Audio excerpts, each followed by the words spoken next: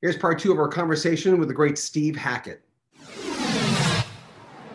Steve Hackett's brand new album is Surrender of Silence. Go to hackettsongs.com for information on it and the tour. He's doing a Seconds Out tour. Remember that famous live album from Genesis? Here's part one of our conversation with Steve Hackett. Joey Bruno, Music Archives, asks, what does Steve think about the popularity of guitar tapping techniques? I know you've gotten this one many times, popularized by players like Eddie Van Halen, that he was literally the first player to create back in 1972. Does he feel he doesn't get the credit he deserves for creating that style of playing?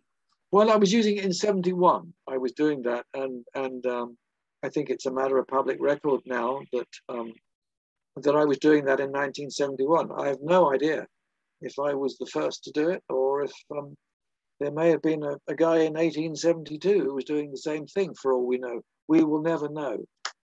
The origins of music and techniques are obscure in the extreme.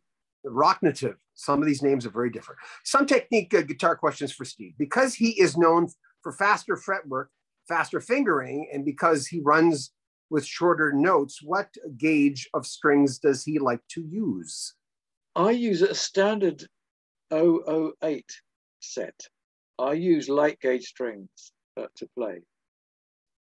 That's my preference. I like to have as little string resistance as possible, so that when I bend and duck and dive and do runs, the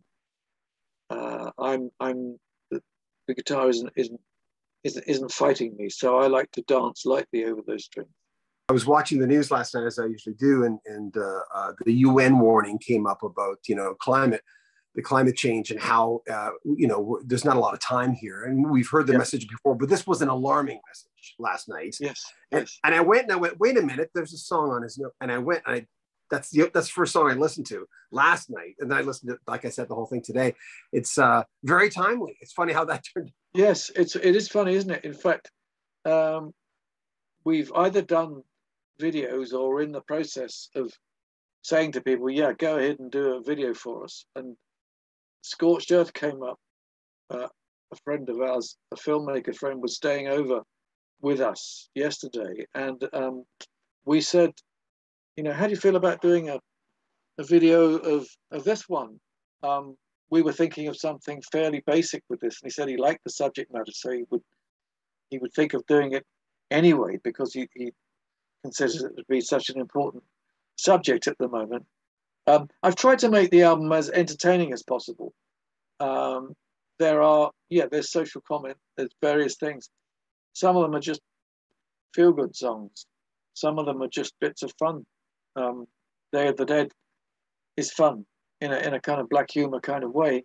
But it's part travelogue, it's part comedy, it's part classical, it's part bits of jazz, it's part heavy metal. All of these things, it's a lot of things, a lot of serendipity.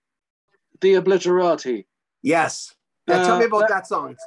Okay. Well, first of all, we did Natalia, which I was really proud of. Loved it. We visited Russia. It became a song, consciously referring to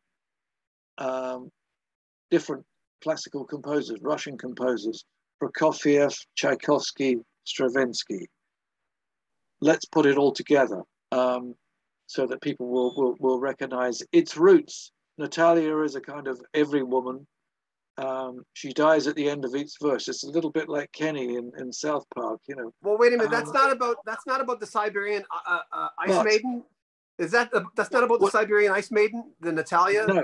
No, nothing to do with Siberian Ice Maidens. No.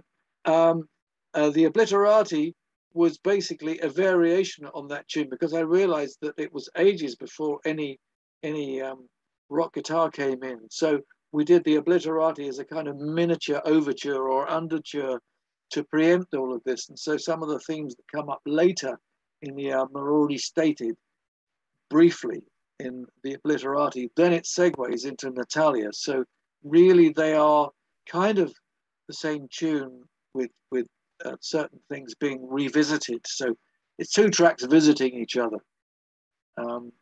Natalia, it's really a kind of The idea of a Russian every woman, they're always suppressed. She never really gets to live her dreams. She always dies from hunger, violence, whatever. Pretty much like Russia today. Surrender of Silence is the brand new album from Steve Hackett. Go to hackettsongs.com for information on that. It's a great record. And information on the new tour, which is called Seconds Out, which is named after, of course, the double live album from Genesis. He was still in the band back then. Make sure you comment on our video, subscribe to our channel, and share our videos, and buy a t-shirt. Help support our channel. There's all kinds of different designs for all of our channels. Check them out. Link in the description of this video. I'm John Beaudin. This is Rock History Music.